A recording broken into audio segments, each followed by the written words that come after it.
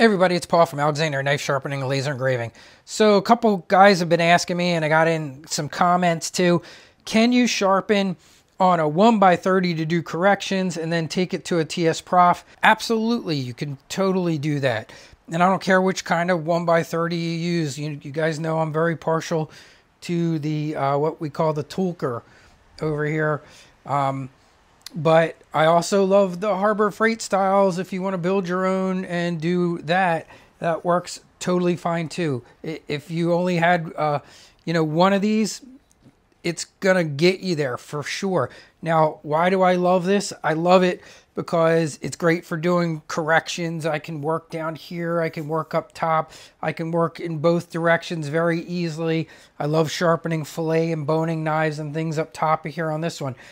Do I love the Harbor Freight ones too? I do, and I really appreciate that I have both style because this is great for doing serrated knives. And as you guys know, I have one set up for stropping down there. I like it for stropping.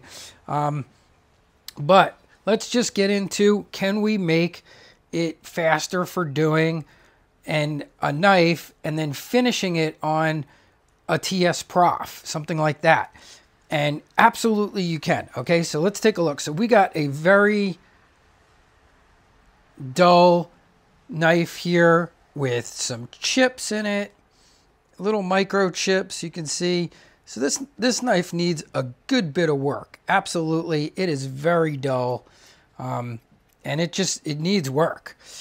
So let's show what we could do. Now, the one thing I'm sure someone's going to hit me with, the next question will be, well, what about a Ken Onion, Paul? Can you do it with a Ken Onion? I don't want to say you couldn't, but here's the downside. The difference with the Ken Onion is the Ken Onion is slack belt sharpening.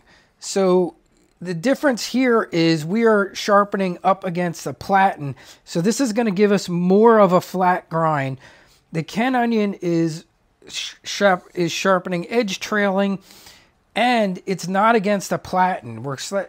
So we're getting a convex grind. Will it help you get out some of the defects? Yes, but it might end up taking you longer to sharpen when you went to the TSPROF because of that convex grind. You're going to have to remove that convex to get to the apex again.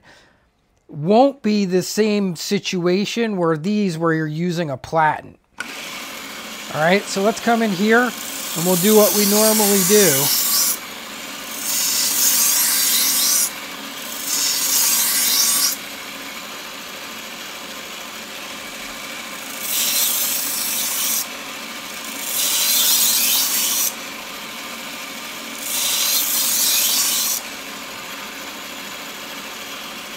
And that's almost corrected, except for there's a little bit of a chip up here in the tip. So I'm going to do a little tip work.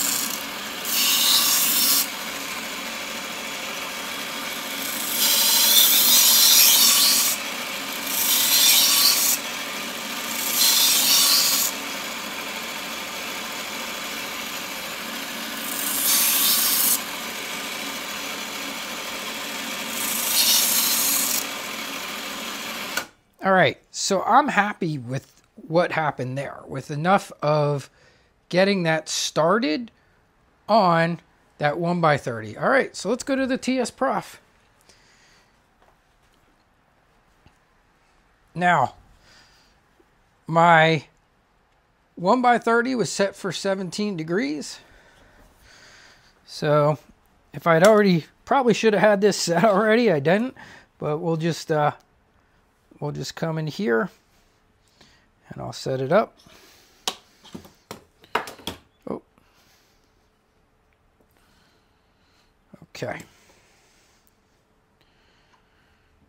And grab me, I think I'm gonna go a 600.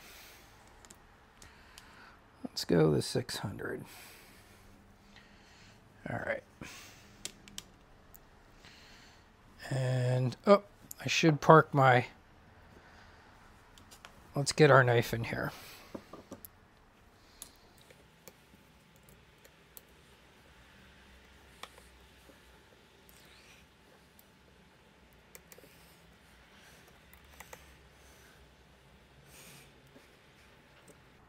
Okay, so we're in there. Now we can set our angle. 12, that's way too low. 16, 17, spot on. I really love this angle cube from TSPROF. I'm going to lower this a tiny bit so you get a better view there. Hopefully you guys can see that. Okay, so that's on 17. Now I'm just going to double check to draw a little Sharpie on here just for my own sake, but we should be good. Yeah, that's spot on. All right. So someone was asking me about the strokes on the TSPROF, and it is best to get either a full stroke, like the one day I was doing kind of little tiny circles. You do want to use as much of the stone as you possibly can.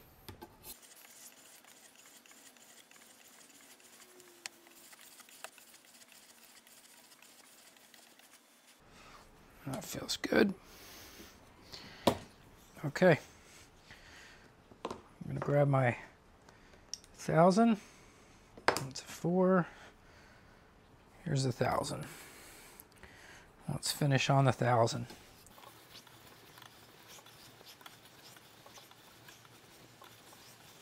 Another thing you can do every so often is just flip your stone around.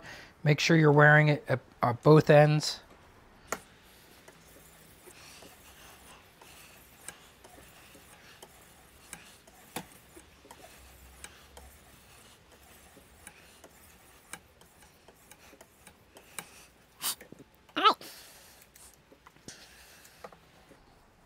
So let's see how that did.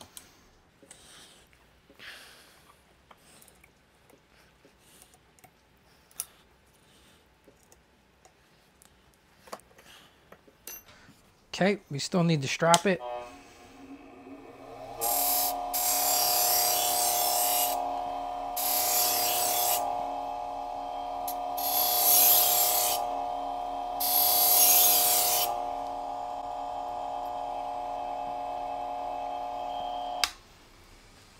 Let me grab a new piece of test media.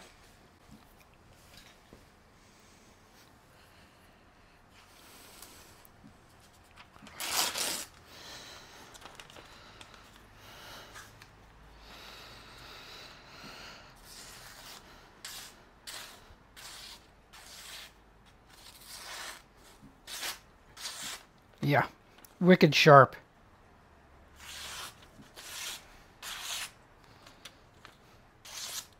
No issues at all going from 1x30 to TSPROF. Yeah, that is just crazy.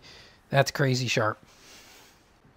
Okay, and here's one more test, paper cut test. This is for my Mr. Conspiracy Theory the other day, who was like, oh, well, the reason you're cut well is you're holding the paper at a 50-degree angle in the one thing, and then 20. I don't even know what he was talking about, but here, I'll show you my cut test. I won't even hold the paper. I'll just do a cut test, all right?